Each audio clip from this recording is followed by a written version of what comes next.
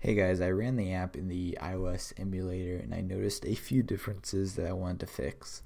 The first is there appears no border at the bottom of the text, and also you'll notice it looks like it's meshing into the top, the little scroll, this thingy, the menu at the top. So we're going to push it down a little bit so it doesn't conflict.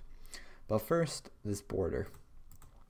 So how I think I want to deal with that is we got the border to show up here, and we just added that to the touchable opacity, which we also have here because we want to be able to click them. So I'm thinking we just move the border style to the touchable opacity for that. So what I'm going to do is just create another style here that takes the border style that we want, which is these two right here. So I'm going to create a new one called bottom border, and we're just going to copy those two styles and move them here. And so we shouldn't see anything different here for now, because we have a need to add it to our touchable opacity. So add our style, and we're going to say styles.bottom border, and I'm just going to add it to the first two. I don't think the last one needs it, since it's right up against the edge here anyway. Okay, nice. So now we see this little split that we have in the Android one too, and this should work on the Android app as well, since we are using the same thing for buttons, and the buttons show up in the Android. Now this conflicting up here, it looks okay on Android, so I don't really want to just change this padding top is what we're using. What I really want is something, for example, this is iOS, so it looks like it has a thicker menu. I want it to look differently on iOS than Android, and there is a way to do that on React Native. There's a package called, and this comes from React Native, called Platform, and in the platform we can specify, or it'll tell us what the OS is. So if I say platform.os, this is either going to be equal to iOS or Android, depending on what they are.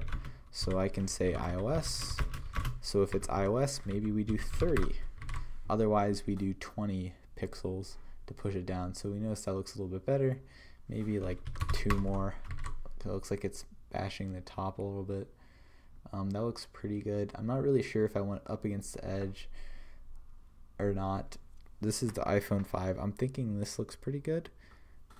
Maybe I want it up against right above the edge. Not really sure what other apps look like on the iPhone X. I'm going to leave this for now. We might change that in the future. But you can use this to target specific code if you want it only to run on iOS or only to run on Android. Now I'm pretty happy with how the app is looking. So I kind of want to get feedback from you guys. If you want to see anything else, features added to the calculator, I'm happy with it, and I'm going to be using this as my new calculator because I prefer this over regular calculators. I was thinking of adding one thing as an undo button, so let me know if you're interested in seeing what an undo button looks like, and maybe I'll add a couple if we end up doing that, so we add another row. Or if there's anything else in particular you'd like to see added to the calculator, I'd be happy to do a couple of features, add them on so you guys can see how to implement some different stuff. Otherwise, I'm excited to actually release this guy on the App Store. That's what I want to do next, unless there's anything you guys want to see added to this. So first is deploying this to the Expo store. So if you don't know what that is, you know how we've been using Expo to run our app as we are debugging, right? So I can run the thing and open up an Expo app. They actually have a store online where you can download other apps and use them. And then we're going to deploy it to Android and iOS store, so you can now download it on your phone if you want to.